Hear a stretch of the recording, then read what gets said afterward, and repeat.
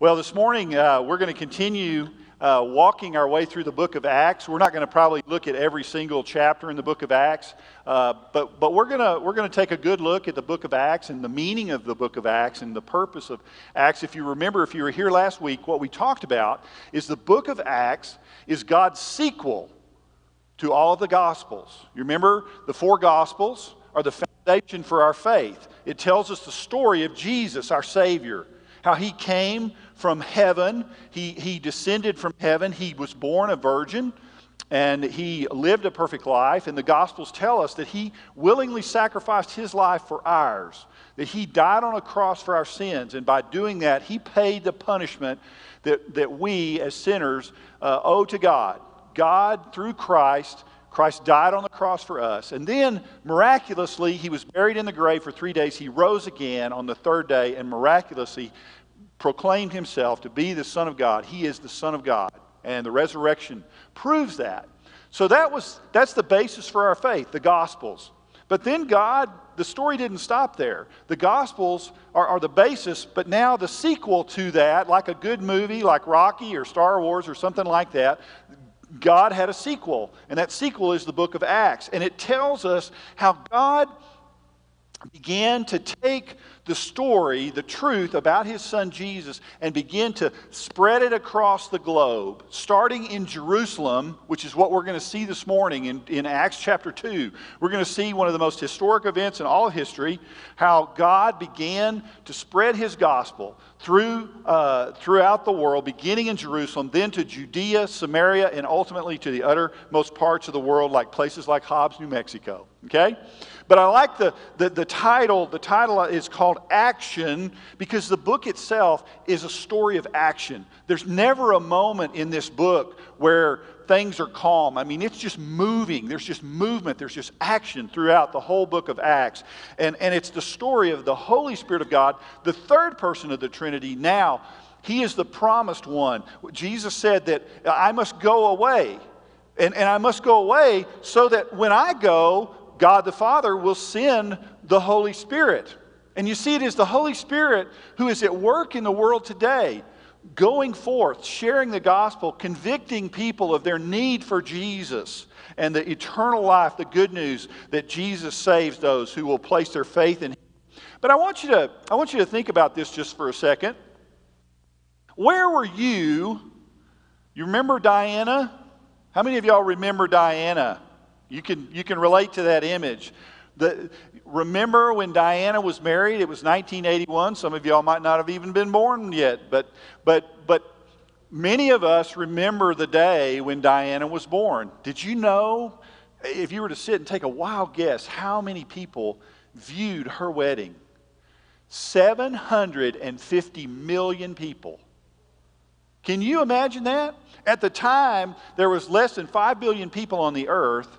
1/5 of the world almost stopped where they were and tuned in to see. I forget, she Princess of Wales. I don't remember what her title is, but anyway, she became ultimately Princess Diana, married to Charles.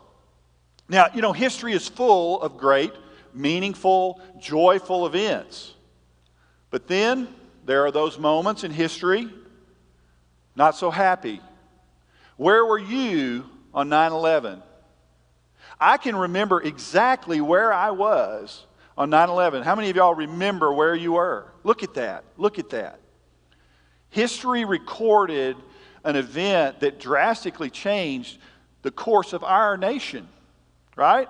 I'm sure there were millions upon millions of people who saw that event. I can remember literally being in a training classroom at State Farm Insurance in Dallas, Texas, and everyone throughout the building said, turn on the TV, let's see what's going on. And of course we turn on the TV, and the next thing you know is we literally watched as that second plane flew into that second tower, you know?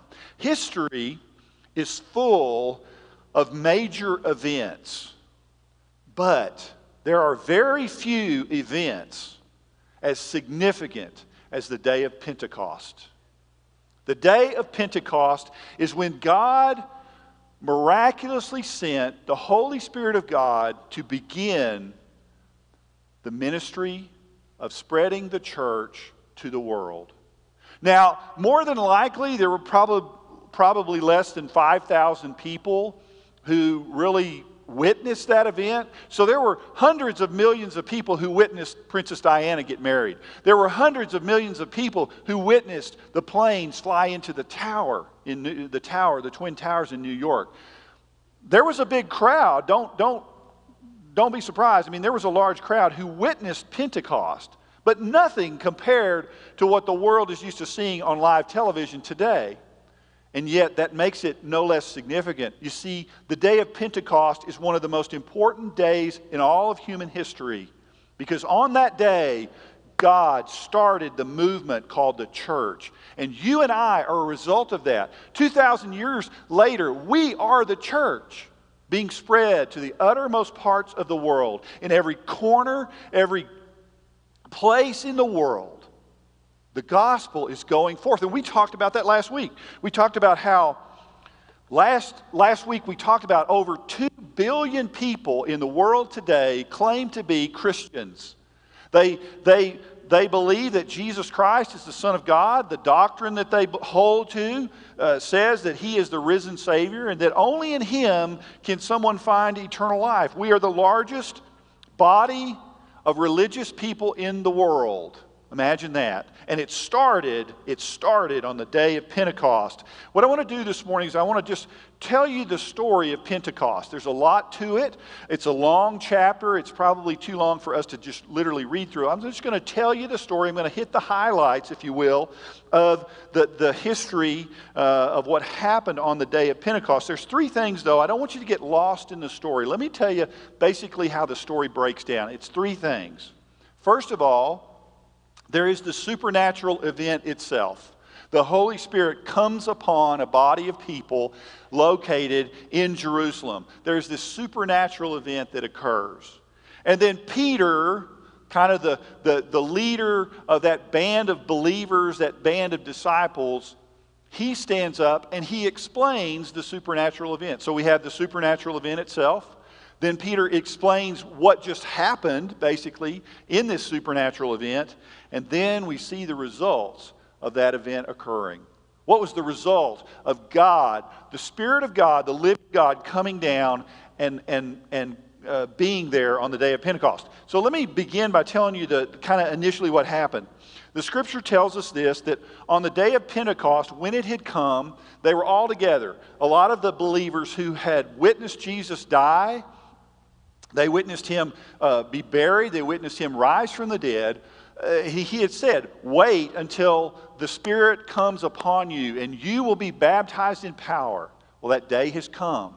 It's just when the day of Pentecost had come, they were all together in one place, possibly in the temple, maybe in a large home. And then suddenly it says that from heaven, a noise like a violent rushing wind came in and it filled the whole house as they were sitting there.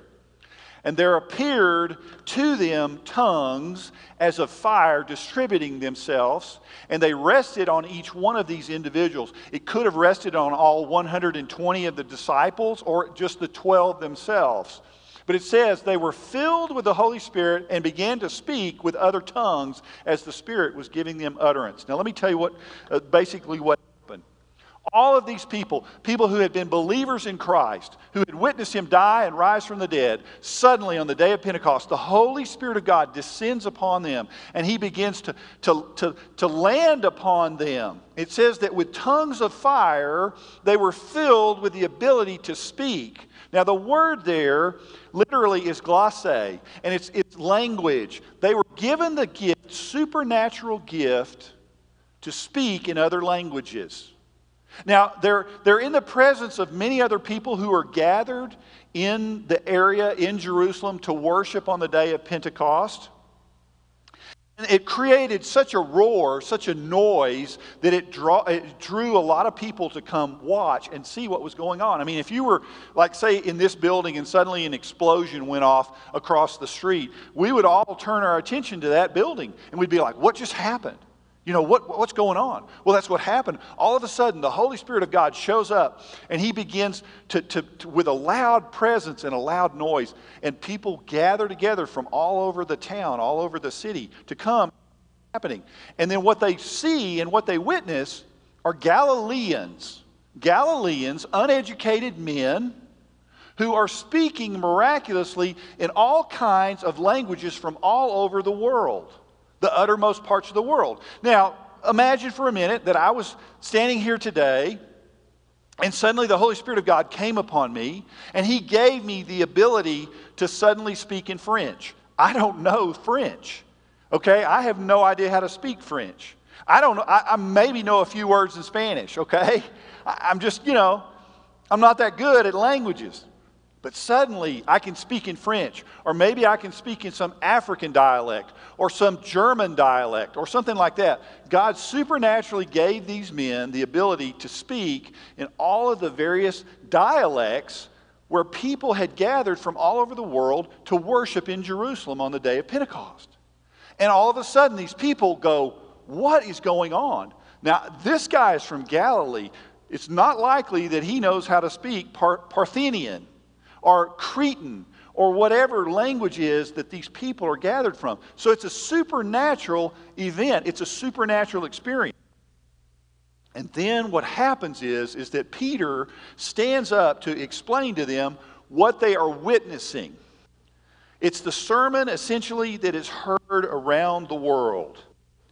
Peter stood up, he took his stand with the 11, and he raised his voice and declared to them. He said, "Men of Judea and all of you in Jerusalem, let this be known to you, and give heed to my words. For these men are not drunk," because they were speaking in different dialects. He reminds them that it's only 9 a.m. in the morning. They haven't been drinking. They haven't had too much to drink.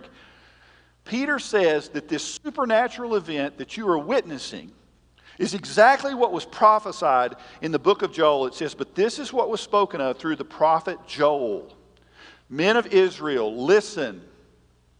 Men of Israel, listen to me, these words." Now, turn with me over to Acts chapter 2, because I want to show you this quickly. Acts chapter 2, beginning in verse 17.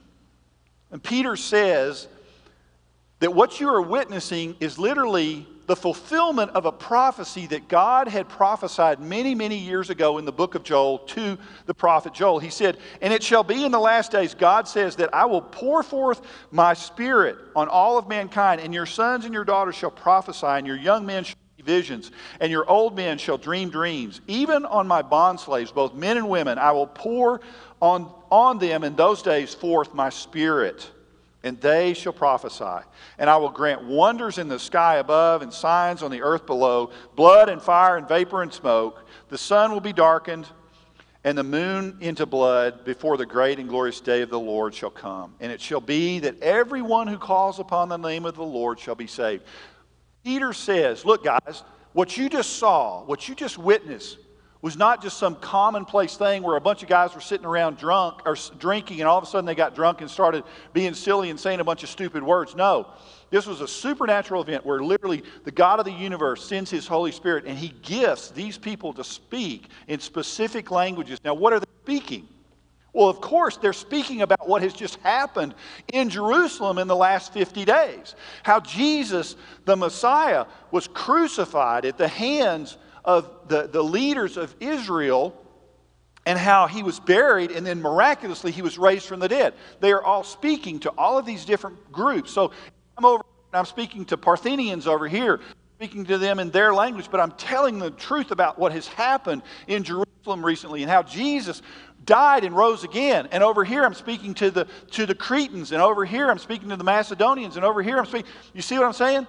So God miraculously allowed his disciples, men who had followed Christ closely during his lifetime, to speak suddenly the truth of what God has done in history. You see, this is one of the greatest days in all of human history. Pentecost. Pentecost has come. God has begun to send his message out to the whole world that he loves every single human being in this world. And that he wants every single human being, no matter whether you're a Parthian or a Mede or a Cretan or whatever, or you're an American or an African or a French person or whatever, God's message is this, that He loves you and He sent His Son to die for you. And today is the beginning of something incredibly special and incredibly supernatural. You see, Peter goes on to say, he says, men of Israel, listen to these words. He begins to testify himself to them. He says, Jesus the Nazarene, a man attested to you by God with miracles and wonders and signs, which God clearly performed through him in your midst, just as you yourselves know. So he's speaking to a large crowd of people. He says, look, all you people who have been here in Jerusalem for a long time and here in Judea and Samaria, you know what Jesus did. You saw with your very eyes all of these signs and miracles and all these things that He did. And you know it to be true. You were eyewitnesses. He said, this man, delivered over by the predetermined plan and foreknowledge of God, you nailed him to a cross by the hands of godless men and put him to death. Now this next verse, man, this is a Hall of Fame verse right here. I mean, this verse ought to just grab you from your head down to your toes. He said, but God raised him up again, putting an end to the agony of death. Look at this. Since it was impossible for him to be held in its power. So Peter takes a moment and he says, watch, people.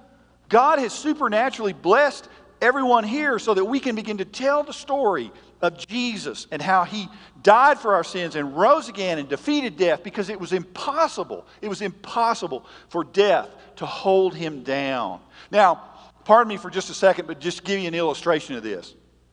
If I could pick any day in history where I would be able to be present and actually see it and view it, I would pick the resurrection morning. I would pick the resurrection morning, because on that morning, Jesus did something that no one in all of history could ever do. He defeated death. You see, He was dead, and yet He came to life.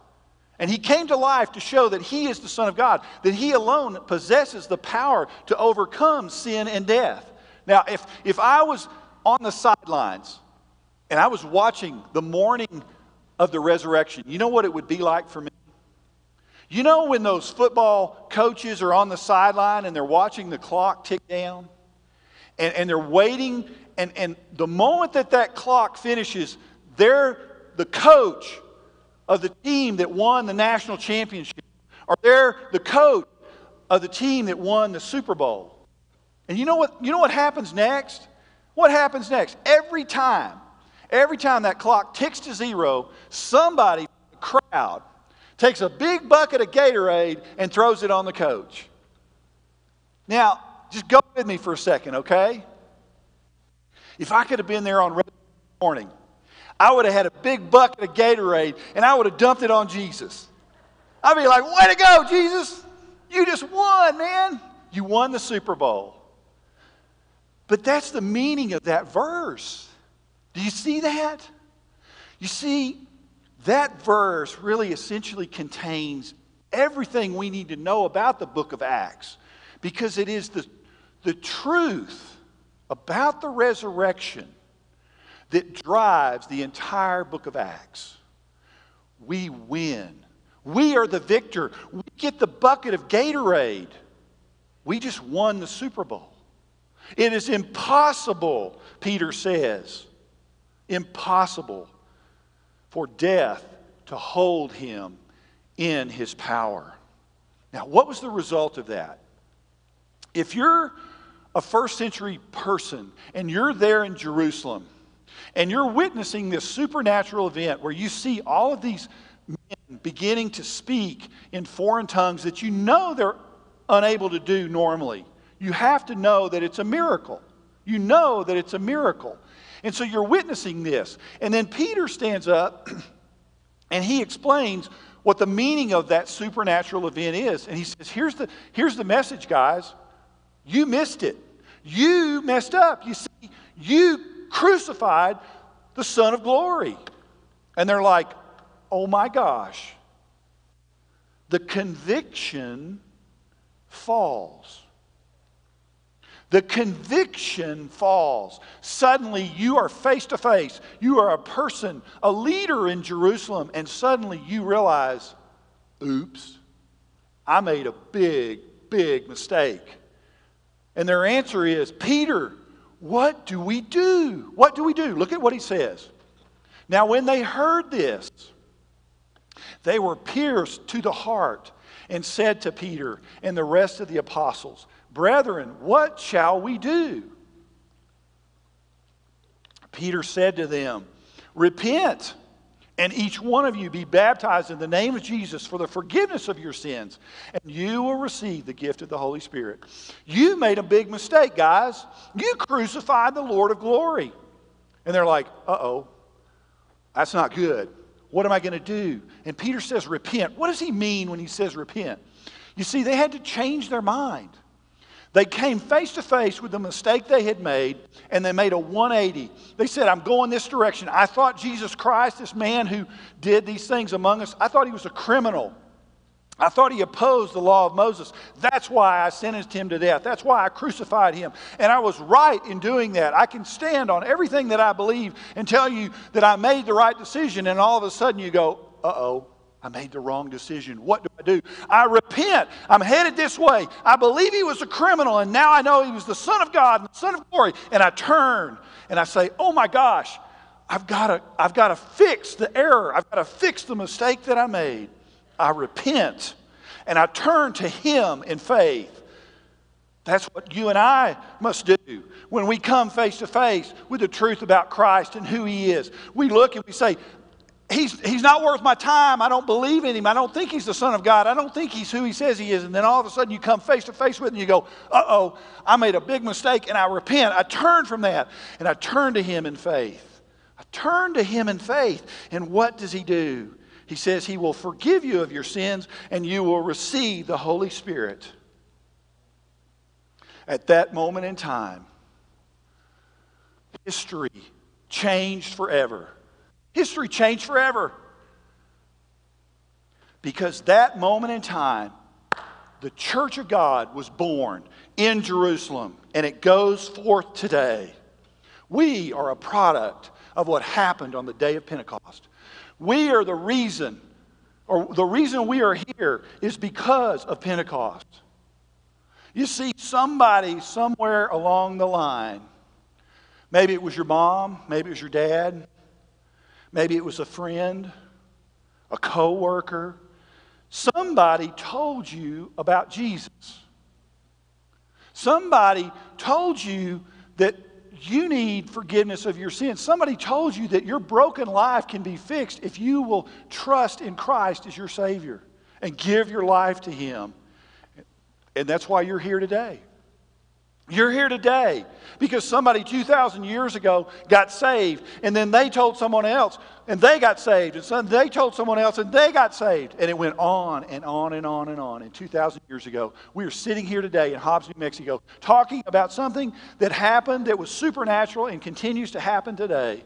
God is still at work in human history, taking the message to the world. I want to show you. So we talked about the supernatural event, Peter's explanation of that supernatural event, and now I want you to see the result of that event. Look at what happened. After they were convicted and they gave their heart to Christ, they trusted in Jesus, what happened? It says they were continually devoting themselves to the apostles' teaching and to fellowship and to the breaking of bread and to prayer. That continues today. That continues today. You see, immediately following their lives being changed and them receiving Christ as their Savior, they began to gather as a church. It says that over 3,000 people were saved on that day. It was like a big Billy Graham deal or whatever. A lot of people got saved. They repented and they believed on Christ. And then they formed the church. And to this day, we are still doing that very thing. We're devoting ourselves to the teaching of the Word, to fellowship, and to the breaking of bread and prayer. That's essentially what a church is. That's essentially what we do. Matter of fact, we're going to do that today. It's significant that that verse speaks to what we're going to do shortly here in just a minute. We're going to take the Lord's Supper. We're going to share. We're going to break bread together, and we're going to fellowship together in remembrance of what He has done for us. Now, I want to challenge you with something.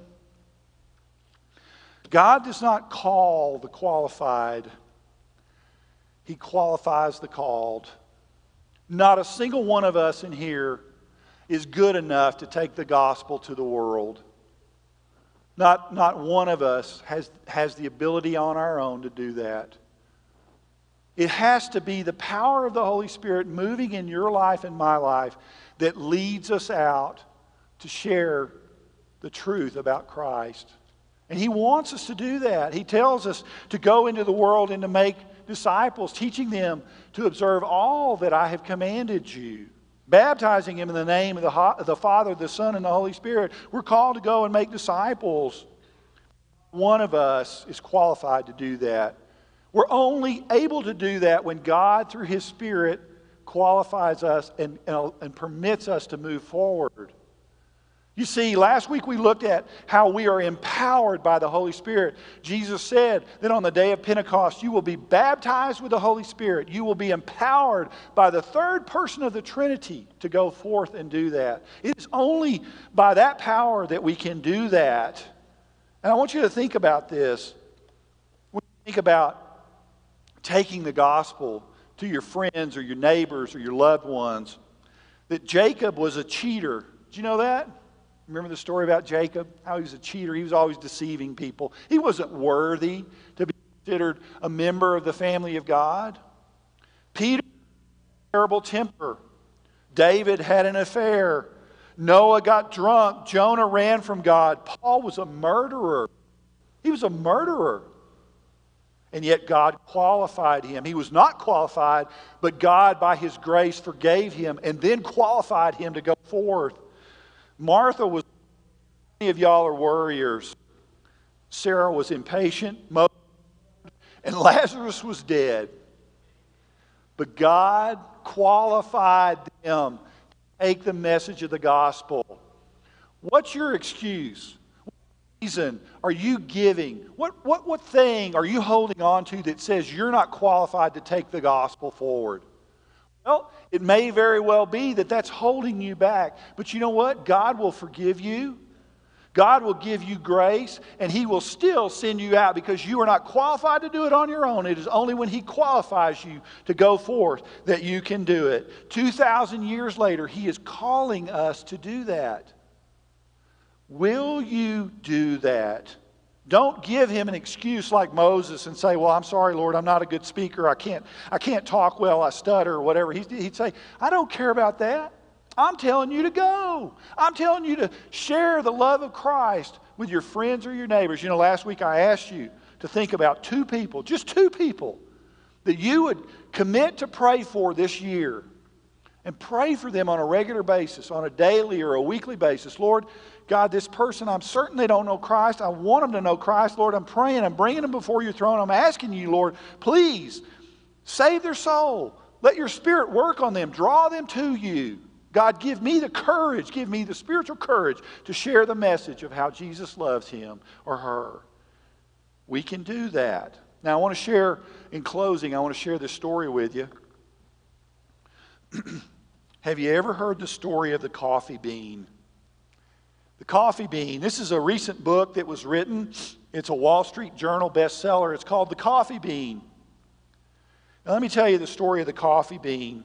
How many of y'all know Dabo Swinney? Dabo Swinney is the coach for the Clemson Tigers. They played against the LSU, or is that right? No, Clemson is, I forget, Clemson Tigers? So it was the Tigers against the Tigers. Well, there you go. Okay. LSU playing for the national championship, played Dabo Swinney's team, the Clemson Tigers, okay? But Dabo Swinney is a big proponent of this book. And the message is a great message. And here's the message. He said, one time he met this young man, and he was really discouraged and down. He was trying to work through some problems in his life. And he was told this story that he passed on to him. He said, son, do you know the story of the coffee bean? He said, no, I've never heard that, Coach. He said, well, let me tell you the story. He said, what happens to a carrot, just a big old carrot, when you stick it in hot water? What happens to it? It gets soft. That's right. Somebody said that. It gets soft. If you stick it in water, it gets soft. It's affected by the water. The water affects the carrot. You see, the water makes the carrot soft, makes it mushy. I hate mushy carrots. Sorry. He said, what about this? What happens to an egg if you stick it in water? He said, well, the young man knew the answer to that. He said, well, it gets hard-boiled. It gets hard. The water affects the egg, makes it hard-boiled. He said, that's kind of what life is like. You know, you got all these outside forces, maybe some internal things going inside of you, and those forces will either make you soft and ineffective or hardened against the events. He said, but what about the coffee bean? He goes, well, I don't know. If you stick a coffee bean in water, what happens? You know what happens? It makes coffee. It permeates the water. You see, the water essentially affects the coffee bean, but then the coffee bean affects the water. You see the difference? The first two are affected but make no change on the water. The third one is affected by the water, but then it affects the water. Here's the point. You and I can be a carrot, an egg, or a coffee bean. Maybe the things that go on in this world, maybe they bully you to the point where you get soft and mushy and you just kind of turn away. I'm not going to try to impact it. I'm just going to kind of turn away from it. I'm going to get soft. I'm going to let everything bully me and affect me. Or maybe you're like the egg. You know, the hard times and the difficult things in the world, they come in and they make you harden. They harden you. They harden your heart. You get hard against it.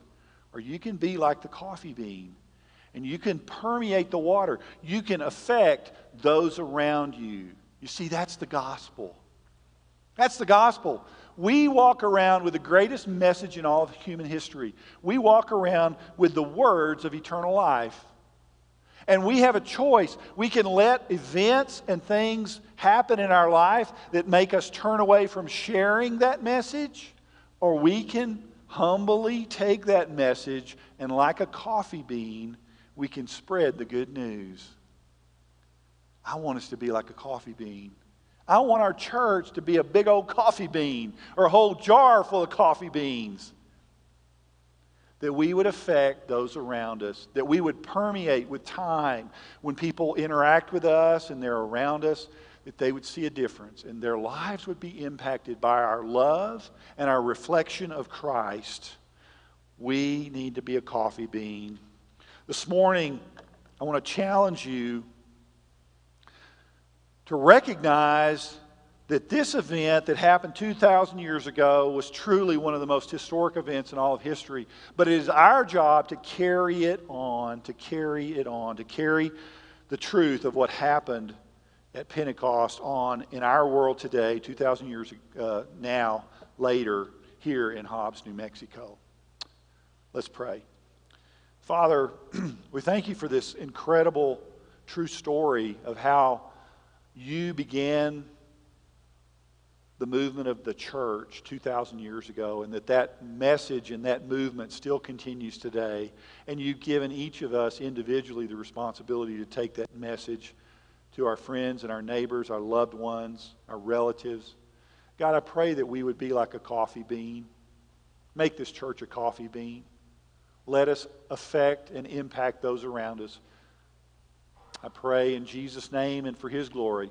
Amen.